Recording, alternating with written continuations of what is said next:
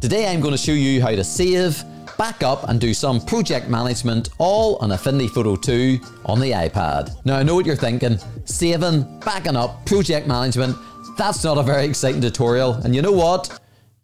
You're right, it's not very exciting, but it's a necessary thing that we'll have to learn, especially on the iPad. If you're used to coming from a Mac or a PC, you kind of know how files work and backing up. And on the iPad, things are a wee bit different, or at least they're different for me. And in today's video, I'm going to show you how to save, which is very important, how to back up, which is equally as important if something happens to your iPad, and then how to project manage your files. Hopefully I can make this video interesting. I think I will. I think you'll learn something. So let's get into it. I'm going to tap on Affinity Photo 2 on the iPad, and it just takes a few seconds to open up. And the first thing you see when you open up Affinity Photo 2 is all my documents or all my projects or the recent projects I've been working on. And there's quite a few here. There's some thumbnails and other bits of artwork I've been doing. And as soon as you open up the app, this is what you'll see, or at least this is what I see. You'll see something different with the projects you've been working on, or maybe you've got no projects at all and it'll just be blank. But I've got quite a few here. And it's important, it's so important to keep your projects organized, and more importantly, to make sure they're saved and backed up. So I'm just going to go up to the top here. The first thing you'll notice is the pictures or thumbnails really. These are just thumbnails. These are pictures of the artwork. Just a preview, it's not the full artwork. If I click into this project, you'll see that this project is actually square. If you're curious, I'm doing headshots for everyone in my company for all their email signatures. So that's what this project's all about. I'm not going to go into layers and show you everyone in my company. No one wants to see that, and I might get in trouble. So I'll not do that, but simply it's just a photograph brought into Affinity Photo, and these guides are just marked out so I can kind of get everyone's face in the same position. But the thing we're pointing out here is this is a square image. If I tap back, you can see that it's kind of landscape. Again, this is passport photos I'm working on for my kids. My kids need to renew their passport photo, and you can see it's a bit more portrait.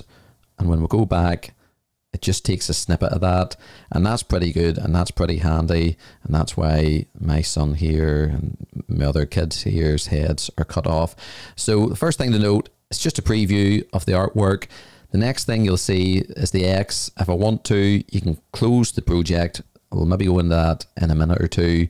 We've got the file name, and then we've got this M. If you look, M appears in quite a few of these projects, or certainly the projects at the top, and that means that the project has been modified. And if I was to close this project now, it wouldn't save the changes I've been working on. If I want to get rid of this M, this modification that I've worked on, whatever the case might be, I'll just hit back. If I tap these three lines, I can save and save as.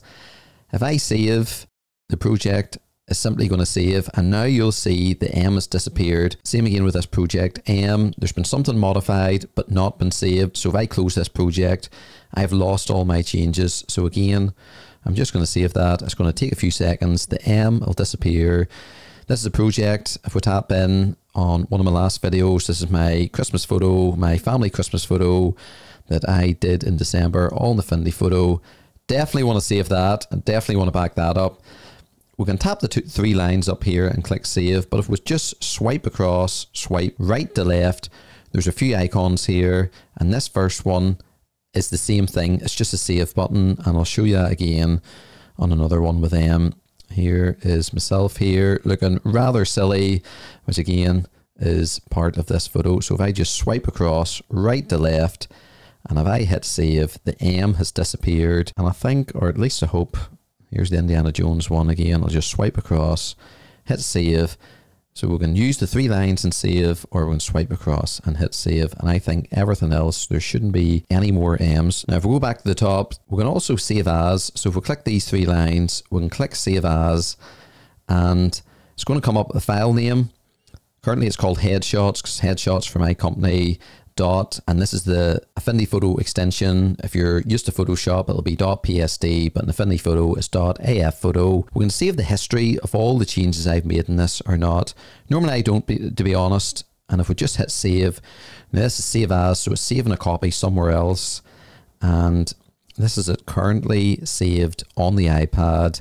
If I want to click on the iCloud drive, just simply click iCloud drive and move.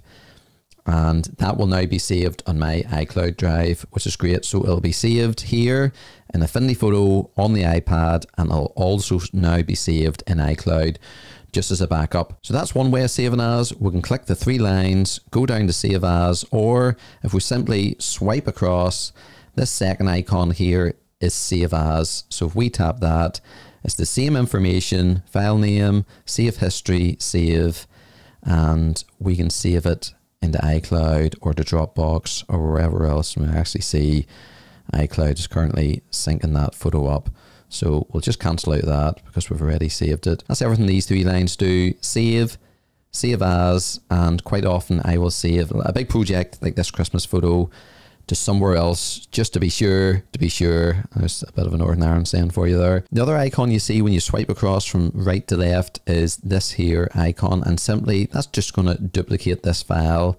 And why might you want to duplicate this file? No idea why do you want to duplicate me in this pose. And if you're curious what this looked like, this is just a bit of behind the scenes of my family photo. That is how I got that photo. It was shot on my iPhone 14 Pro, just using our wee breakfast bar stools, a white background, and you can see my son playing in the background with his toys, and that's how we took that photo. But as it cut out, and maybe in another tutorial I'll show you a bit about that. But certainly a big project like this, I would duplicate it and save it, because you're just not sure. In all my time of using Affinity Photo 2 on the iPad, I've never lost a file, but I don't want that to happen just because I'm overconfident that Affinity Photo won't crash, or maybe it'll have a new update. It's already had a few updates since version 2, and I don't want anything, especially when you put so much time into a project like this, you definitely don't want to lose it. So I've duplicated those two files. You can see it's come up copy here and copy here, the duplication. I'm simply just going to exit out of this, and it's going to say close without saving, and that's okay. I'm also going to close this copy, close without saving. If you close this document now, you will lose any changes you've made to it, which you've not already exported or have saved. You cannot undo this action. That's okay. We'll just close that, and I'm going to name this file, and you'll notice all my projects are fairly well named going all the way down here, but this one isn't. So I'm simply just going to click the three dots and save as, tap in here, and I'll simply just call this one Andrew. Hit save, and it's asking me where I want to save it, and currently all my files are saved in the Affinity Photo folder on the iPad. So I'll simply just click move or just tap move, and now that will be saved and it's updated my file name. And we'll just bring our dock up, and if I just move files over here, you will see all my files. And let me just click these three dots and make it go full screen so you can see a wee bit more. All my files here. There's a logs folder here which Affinity Photo automatically generates, but everything else you can see .af photo.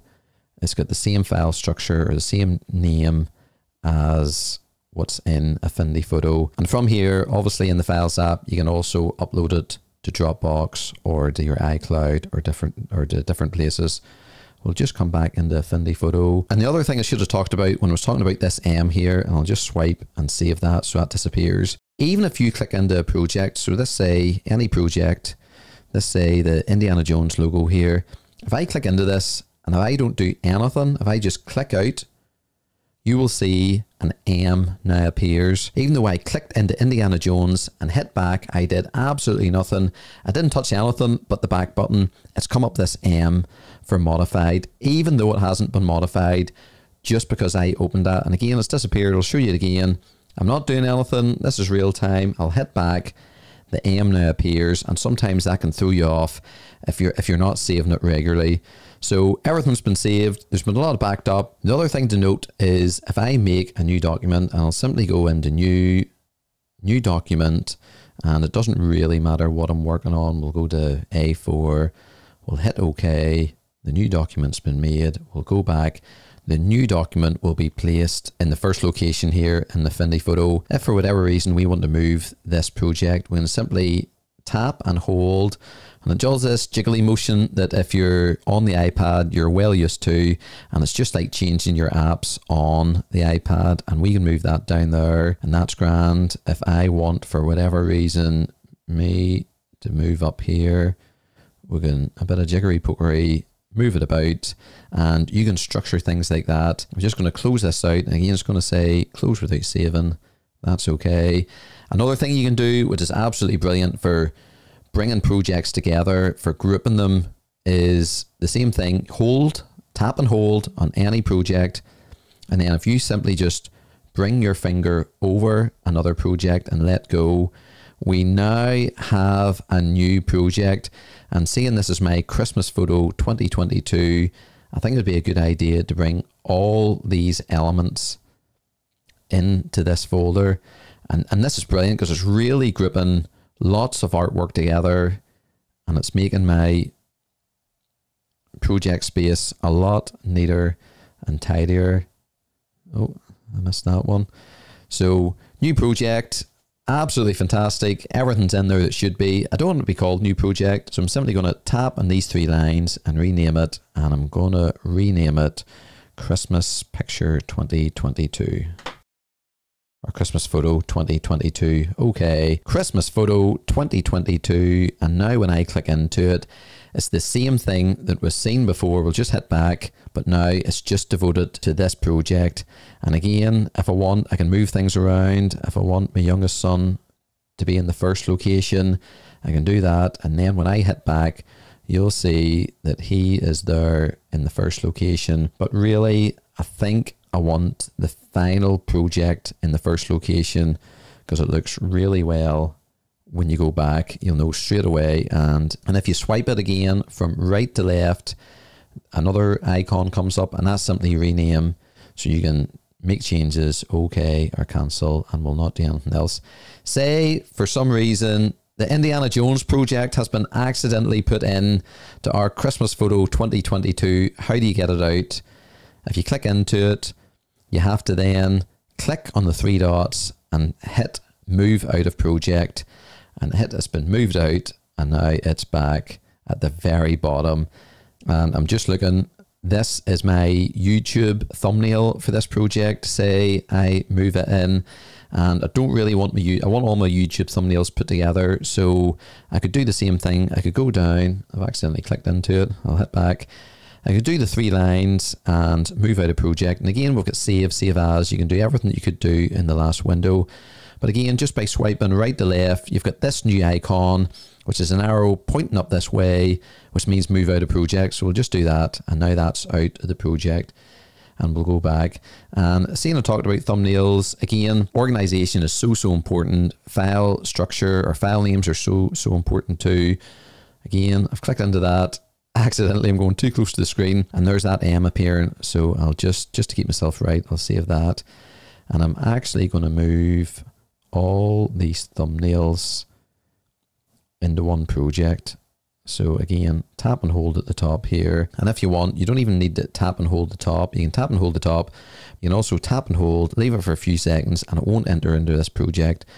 It'll actually do that jiggly thing again, and we can move it into this project. So that's all our projects. Again, we'll rename that. I'll just simply rename it YouTube, click OK, and I'm missing another one down there, so I'll put that back in, click into this, and again, we can move these around. I'm just looking at all the names, and that's in the wrong location, so I'll bring that back up, and that's just me being a bit of OCD there. If you didn't notice what I did there, all these numbers are in the correct order, and then you get 68 was down to see here, so it just needed the most recent thumbnail up in the top corner. So my OCD coming out, and really these are YouTube projects, so I'll maybe just bring these YouTube projects together, and I'll maybe even bring, this is just the Affinity Photo 2 logo, I'll maybe bring that into YouTube projects also, and again I can rename it there or swipe, and I'll just call this YouTube projects. And all these other things are really, well, I'll not do that one, that's a work project. These are family projects, so I'll maybe just type in family projects for this. and I can order this about if I want, but I'm happy enough with that. It's so important. It's a bit of a boring subject, but it's absolutely crucial. It could save your job. It could save your life. No, it probably won't save your life, but it certainly could save your job. It could save you doing a project all over again. And it's just good to have a good knowledge of how this works. And when you go into Affinity Photo, everything's now a lot neater and tidier than what we started with. Remember to save often. Remember to back up, especially important projects. Don't just keep it in your iPad. Your iPad could get stolen. It could crash. It could break. Numerous things could happen. Important projects, always back up to somewhere else.